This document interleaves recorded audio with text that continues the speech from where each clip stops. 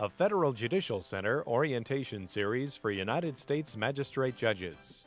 Criminal Litigation Before Magistrate Judges, Part 4, Misdemeanors, Guilty Pleas, Sentencing, Revocation of Probation, and Supervised Release, with the Honorable Tommy E. Miller.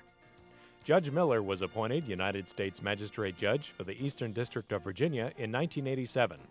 He is an officer of the Federal Magistrate Judges Association and serves on the Federal Judicial Center's Committee on Magistrate Judge Education.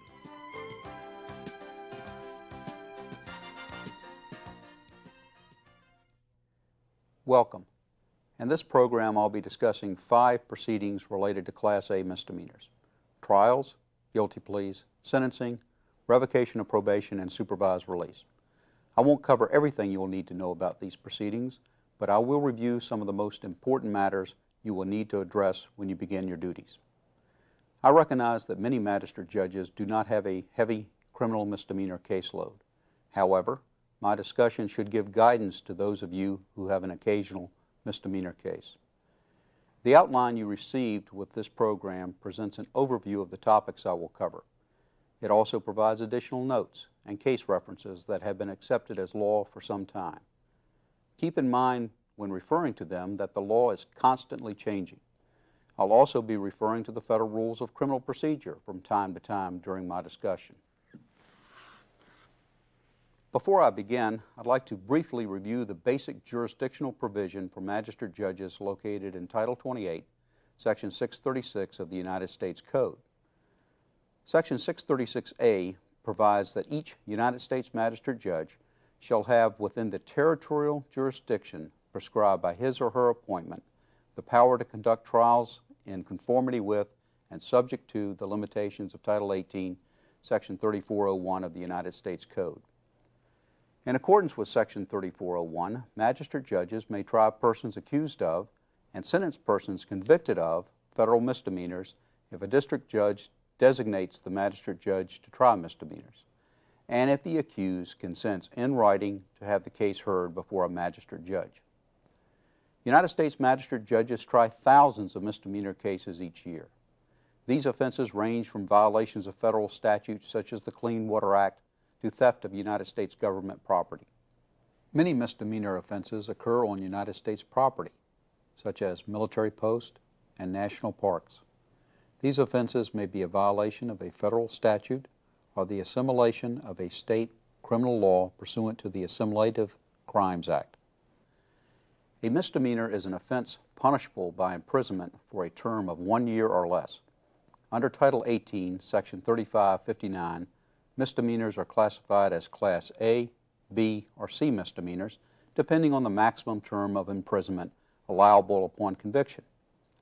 For example, the authorized punishment for a Class A misdemeanor is a maximum term of 1 year or less, but more than 6 months.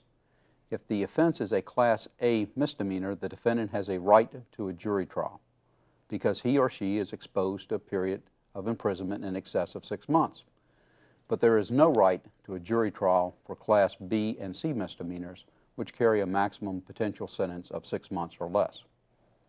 So from now on, whenever I refer to the right to a jury trial or waiver of the right to a jury trial, you'll know I'm talking about Class A misdemeanors. Now, what about the trial of a misdemeanor case?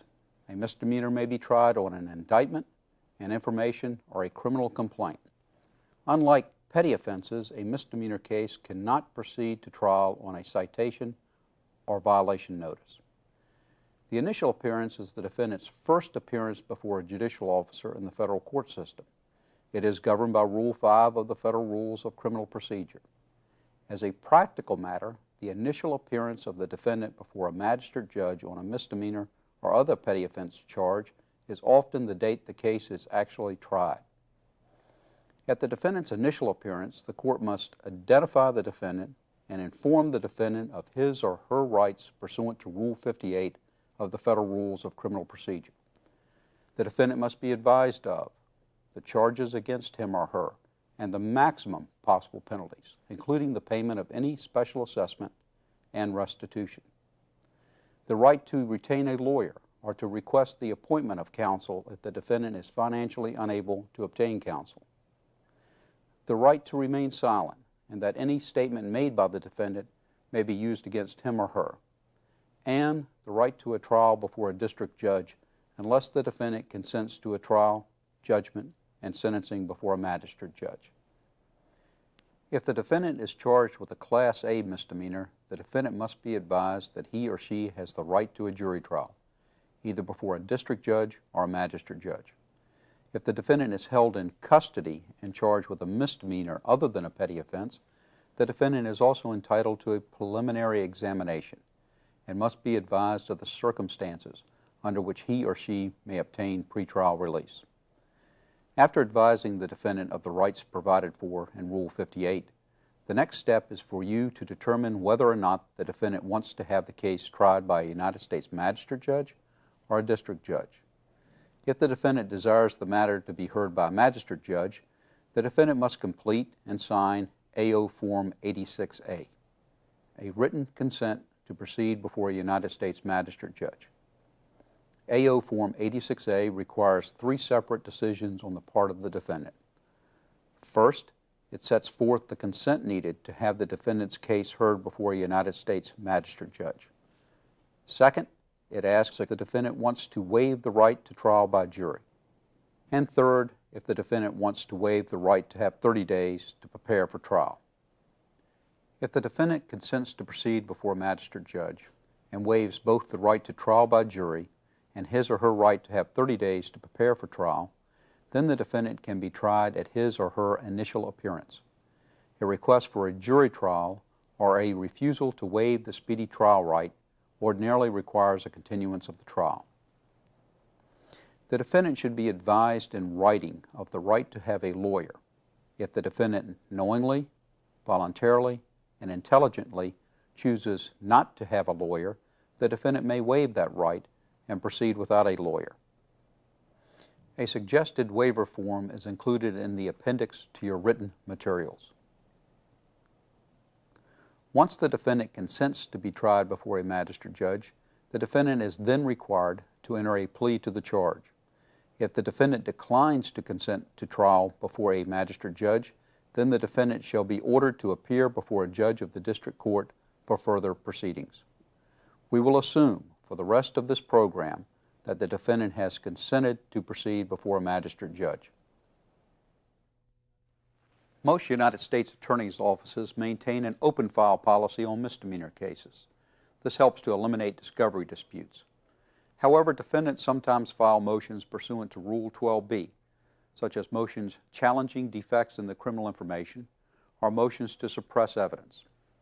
Motions challenging the criminal information should be ruled on pre-trial. If the case is to be heard by a magistrate judge without a jury, the magistrate judge will usually consider motions such as a motion to suppress during the trial. If the defendant has requested a trial by jury, then the motion to suppress should be ruled on by the magistrate judge before a jury is impaneled. The selection and impaneling of a jury is beyond the scope of this program. I recommend that you review the Federal Judicial Center's videotape, Administration of the Jury System and Conduct of the Jury Trial. You should note that Rule 24b of the Federal Rules of Criminal Procedure states that the government and the defendant are entitled to 3 peremptory challenges when selecting a jury for a misdemeanor case. There is a presumption in the Federal Rules of Criminal Procedure that felonies and Class A misdemeanors be tried by a jury unless the defendant waives his or her right to a jury trial in writing. The government must consent to a non-jury trial, and the court must approve both the waiver and the consent. All of these requirements are provided for in AO Form 86A. Now, what about the trial? The trial of the case should follow the general outline set forth in Section 110 of the Bench Book for District Judges. Section 111 also sets forth the requirements for findings of fact and conclusions of law. You should remember that the court is required to make general findings of fact in all non-jury cases and to make specific findings of fact if requested to by counsel. The court's findings may be oral, or if the court wishes, it may issue a written opinion. You are encouraged to make your findings of fact orally and with sufficient detail so that a reviewing court will clearly know what fact findings you made in reaching your verdict. Failure to make specific findings of fact can result in reversible error. For instance, if you found the defendant guilty, you should make a factual finding on each of the essential elements of the crime. If the issue in the case was one of credibility, you should state which witness was more credible and why. Note that the entire trial and all other proceedings are required by Rule 58E to be taken down by a court reporter or recorded by audio equipment. Let's spend a few minutes on guilty pleas. Under Rule 11 of the Federal Rules of Criminal Procedure, a defendant may plead not guilty, guilty, or with the consent of the court, nolo contendere. Rule 11 also permits a defendant to enter a conditional plea of guilty or nolo contendere if the court approves and the government consents. Rule 11 and the case law place a heavy burden on the court to make certain that guilty pleas are voluntarily and intelligently entered by defendants. Experience has told us that the vast majority of criminal charges are not tried before a court or a jury, but are disposed of on guilty pleas. In pleading guilty, an accused person waives three fundamental constitutional rights: the privilege against self-incrimination, the right to a trial by jury, and the right to confront one's accusers. The consequences of a guilty plea are enormous to the defendant.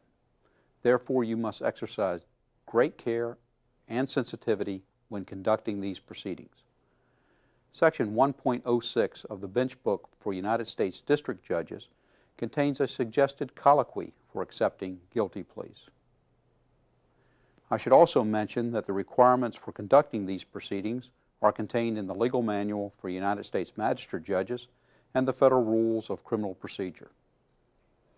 Now, the first thing the court must do is identify the defendant and review the nature of the charges, the maximum possible penalty, and any special assessment or restitution possibilities with the defendant. The court should also review the consent form that the defendant signed granting the magistrate judge authority to try and sentence the defendant. If the defendant is not represented by counsel, the court must make certain that the defendant understands that he or she has the right to be represented by an attorney at every stage of the proceedings, and if necessary, appoint one to represent the defendant. In addition, if the defendant is financially unable to retain an attorney, the court must inform the defendant that it has authority to appoint an attorney for the defendant and require reimbursement for the cost of the attorney. The defendant also has a constitutional right to waive counsel and to represent himself or herself if he or she chooses to do so. However, it requires that the defendant knowingly, intelligently, and voluntarily waive the right to counsel. This means that you must make clear on the record that the defendant is fully aware of the hazards and disadvantages of self-representation. If the defendant has counsel or has knowingly, intelligently, and voluntarily waived his or her right to counsel, then you may question the defendant as to the voluntariness of the plea. You must advise the defendant that he or she has the right to plead not guilty and the right to be tried by a jury, that if a plea of not guilty is entered, the burden is on the government to prove the case beyond a reasonable doubt, and that the defendant or the defendant's counsel has the right to cross-examine witnesses and appeal all aspects of the case, and that he or she has the right against compelled self-incrimination on a not guilty plea. But that if he or she pleads guilty, all rights against self-incrimination are waived. As I said earlier, it's essential that you make clear on the record that the defendant is fully aware of the hazards and disadvantages of self-representation.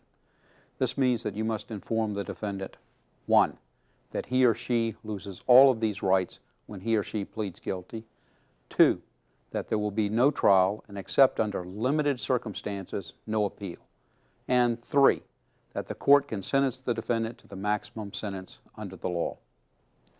If this is the type of case that requires a calculation of the sentencing guidelines, then the court must take extra care to advise the defendant of the guidelines.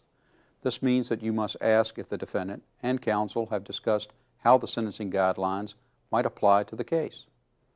If the defendant is not represented by counsel, the court should instruct the defendant that the guidelines are complex and that he or she may have some difficulty understanding them. The defendant should also be warned about possible delays due to the preparation of the pre-sentence report and calculation of the appropriate sentencing guidelines. In addition, be certain to inform the defendant that the defendant and the government will have an opportunity to challenge the facts reported by the probation officer as well as the calculation of the guidelines. The court must inform the defendant that after the guideline range is determined, the court has authority in some circumstances to impose a sentence that is more severe or less severe than the sentence called for by the guidelines. The court must also explain that the government may have the right to appeal the sentence that the court imposes. Finally, the defendant must be advised that if he or she is sentenced to prison, there will be no opportunity to be released on parole since parole has been abolished. If there is no plea agreement in the case, or an agreement that other charges will be dismissed, or a non-binding sentence recommendation, the court must inform the defendant that if it chooses not to accept the sentencing recommendation, that he or she will still be bound by the guilty plea and have no right to withdraw it. If there is a plea agreement where a specific sentence is to be imposed and the agreed-upon sentence includes a prison term, make certain that you inform the defendant that the sentence will be in accordance with the plea agreement, that parole has been abolished so he or she will not be released on parole, and that he or she does not have a right to withdraw the guilty plea. Rule 11 requires the court to consider restitution as part of any sentence. Therefore, you must inform the defendant that the court is required to impose restitution if it is applicable in the particular case. It is usually helpful at this point to ask the government if it intends to request restitution, and if so, the amount to be requested. After advising the defendant of his or her rights, I ask, are you pleading guilty because you are in fact guilty of the offense? In the vast majority of cases, the defendant answers yes. However, on occasion, the defendant asserts innocence, but advises the court that he or she is pleading guilty because the government's evidence will show that he or she is guilty beyond a reasonable doubt. The court has authority to accept such a plea. You should further ask the defendant if he or she understands all of the rights that have been explained, and if he or she has any questions of the court, and further whether the plea of guilty was voluntary and without any threat or promise from anyone other than the promise contained in the plea agreement, if there is a plea agreement, which may have been presented to the court. This is because the court is not to enter a judgment upon the defendant's plea of guilty until it is satisfied that there is a factual basis for the plea. The type of factual inquiry the court should make is not specified in Rule 11. However, the court must be satisfied that the particular conduct the defendant admits having committed constitutes, in fact, the offense charged. If you determine that there is no factual basis for the charge for which the plea of guilty is being offered, then the plea should not be accepted, and a specific finding to that effect should be made for the record. A not guilty plea should then be entered on the defendant's behalf. If, on the other hand, you find that each of the requirements of Rule 11 has been satisfied, you should make a finding or findings to that effect and enter a finding of guilty. If a defendant has been tried and found guilty, the case then proceeds to sentencing. The Sentencing Reform Act of 1984 governs the rules and procedures relating to sentencing.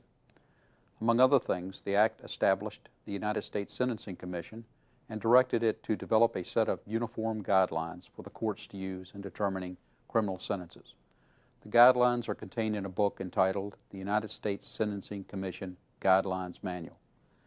I'll be referring to the manual as the sentencing guidelines throughout the remainder of the program.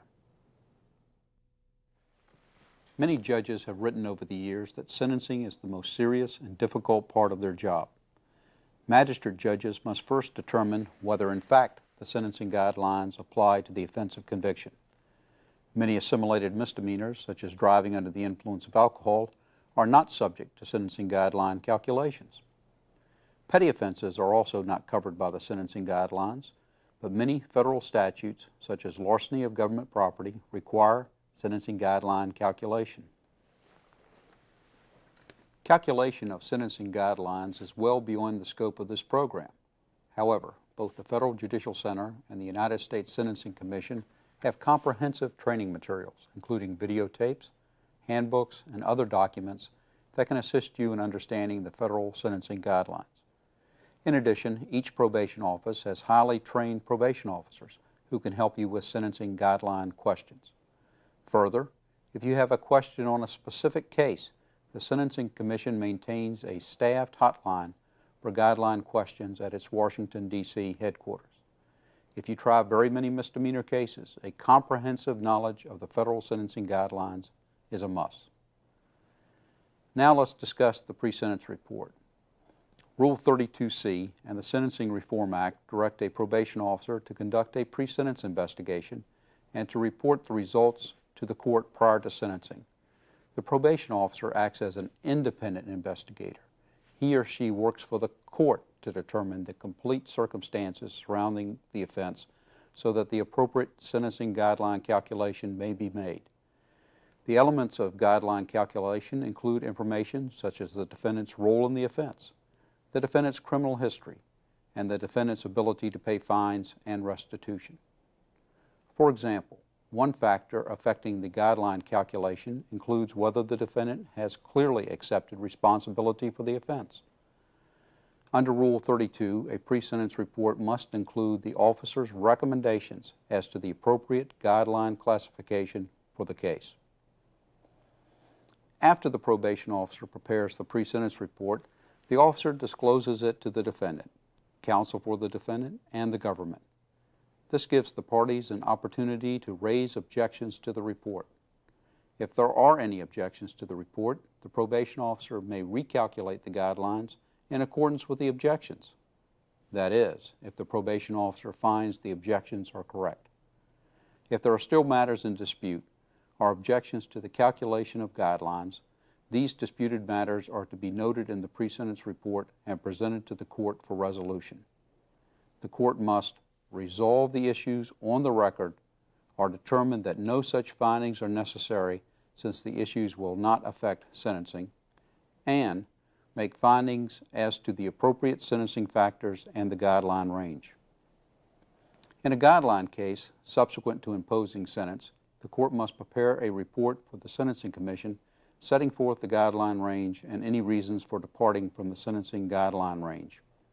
Your clerk of court or local probation officer can provide you with additional information regarding your reporting requirements. Regardless of whether the case requires calculation under the sentencing guidelines, the court is required to apply the provisions of the Sentencing Reform Act of 1984. The options may be more limited if the case is a sentencing guideline case than if it is a non-sentencing guideline case.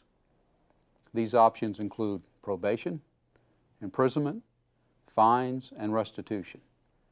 As you will see, probation is an option in many cases. If probation is imposed, the court must impose the condition that the defendant not commit another federal, state, or local crime during the term of probation, or possess an illegal controlled substance. Title 18, Section 3563 of the Code lists mandatory and discretionary conditions of probation, and Section 5B1.4 of the Sentencing Guidelines Manuals also contains a list of recommended conditions of probation. In addition, the court may also impose any other reasonable condition of probation applicable in the case. You should note that there is no requirement that probation be supervised by the probation office, and further that a jail term with some limitations may be imposed as a condition of probation. As mentioned before, a magistrate judge has the authority in a Class A misdemeanor case to impose a sentence of up to 1 year in prison. Sentencing guideline calculations frequently narrow that range. However, the court can go outside of, that is, depart from the guideline range if circumstances warrant. Section 3553B of Title 18 of the Code directs the court to impose a sentence within the guideline range unless it finds that there exists an aggravating or mitigating circumstance of a kind or degree not adequately taken into consideration by the Sentencing Commission in formulating the guidelines that should result in a sentence different from that described in the guidelines. If the court departs from the guideline range, it must state its reasons for doing so. Furthermore, the court is required to give reasonable notice to the defendant if it is contemplating an upward departure, and likewise to the government if it is contemplating a downward departure. If you feel that some physical restriction is necessary, but do not feel that jail is proper for the individual defendant, you may substitute home detention or confinement in a community treatment center for imprisonment. If a term of imprisonment is imposed, the court has the discretion to order a term of supervised release to follow imprisonment. Supervised release is an additional period of supervision following imprisonment and carries additional punishment beyond that originally set for the offense. The sentencing guidelines do not require supervised release unless a sentence is for more than 1 year. The maximum term of the supervised release for a Class A misdemeanor is 1 year. The conditions of supervised release are the same as those for probation. The court may also impose a fine on a defendant. In fact, if a Class A misdemeanor is covered by the sentencing guidelines, the court is required to impose a fine, and the amount of the fine must be sufficient to ensure that the fine, taken together with other sanctions, is punitive. However, the court may impose a lesser fine or waive the fine if a defendant establishes an inability to pay or the payment would unduly burden his or her dependents. If no fine is imposed in a guideline case, the court is still required to consider alternative sanctions, such as community service. Fines should not only include the specific fine payment, but also an amount sufficient to pay for the cost of imprisonment, community treatment center, probation, or supervised release. Congress has provided for alternative fines, that is, fines that are not provided for in the particular criminal code section. These provisions are contained in Title 18, Section 3571 of the Code. The court is required to impose a special assessment for each violation of a Class A misdemeanor. The Code does not authorize the court to waive imposition of this special assessment. The court is also required to consider restitution in each case pursuant to Section 3553A7 of Title 18 of the Code. If a court orders only partial restitution or no restitution at all, it must state its reasons for doing so. If the case before the court is a sentencing guideline case, the court's failure to order restitution may be considered a departure from the guidelines, and the court must state its reasons for doing so. On the other hand, if the court finds that the defendant could not reasonably pay restitution, or that restitution would cause an unreasonable hardship on the defendant's dependents, then the court may decide not to order any restitution at all. If both a fine and restitution order is entered, the court should order that the restitution payments be made first. There are two other sentencing provisions that the court may consider in imposing sentence. First, the court may order a defendant to perform services for the benefit of the victim of the offense in lieu of a monetary restitution with the consent of the victim, pursuant to Title 18, Section 3663B4 of the Code. And second, if a defendant is charged with a drug possession offense, then the court may deny the defendant federal benefits pursuant to Title 21, Section 862B of the Code. These benefits may be restored at the completion of a supervised drug rehabilitation program and/or community service in accordance with the judgment of the court. You should note that Rule 32A1C requires you to address the defendant personally and provide the defendant an opportunity to speak to you prior to imposing sentence. After sentencing in a case, and after the appeal time has lapsed, the court has very limited authority to change a sentence. Defendants will frequently write the court and request that they be released from jail or have their fines reduced or modified. The court has no authority to change a sentence after it's given. However, Rule 35 permits the courts to correct a sentence if it is determined on appeal to have been imposed in an illegal manner or as a result of inaccurate application of the sentencing guidelines. Now let's turn our discussion to revocation of probation and supervised release. The Sentencing Commission has issued policy statements on the subject of revocation of probation and supervised release. These policy statements are located in Section 7B1.1 of the Sentencing Guidelines Manual. The Commission's policy statements provide for 3 grades of violations, which allow for longer prison terms for more serious violations. The Commission's policy statements give the court authority to revoke probation for more serious violations of probation or supervised release. They also give the court discretion to withhold a revocation of probation for the lowest level of probation violations. You should note that a probation violation warrant or summons must be issued prior to the expiration of probation or supervised release. This prevents the expiration of probation and allows for a revocation hearing. After the case has gone to trial on a plea of not guilty and the defendant is sentenced, the court must advise the defendant of his or her right to appeal. The court must also give oral notice of the defendant's right to appeal in forma pauperis if it is appropriate. I'd recommend that you inform the defendant that the clerk of court will file a notice of appeal if the defendant requests it. After you have pronounced the sentence orally in open court, you must sign a judgment order and enter it into the official records of the court. This commences the 10-day period within which the defendant is entitled to appeal the conviction to a district judge. If the defendant files an appeal, you should be aware that the sentence is not automatically stayed. The provisions of Rule 38 must be applied for any stay of execution of sentence. If the sentence is not stayed, the court may recommend that the defendant be retained in the area by the U.S. Marshal's Office for a period reasonably necessary to permit the defendant to assist in the preparation of the appeal. Conditions of release for a defendant on appeal are governed by Title 18, Section 3143B of the Code. If a defendant is found guilty and sentenced to a term of imprisonment, the court must order the defendant detained pending appeal unless it finds, by clear and convincing evidence, that the defendant is not likely to flee or pose a danger to the safety of any other person or the community, and that the appeal is not for the purpose of delay and raises a substantial question of law or fact likely to result in reversal, an order for a new trial, or sentence that does not include a term of imprisonment, or a reduced sentence to a term of imprisonment less than the total of the time already served plus the expected duration of the appeal process.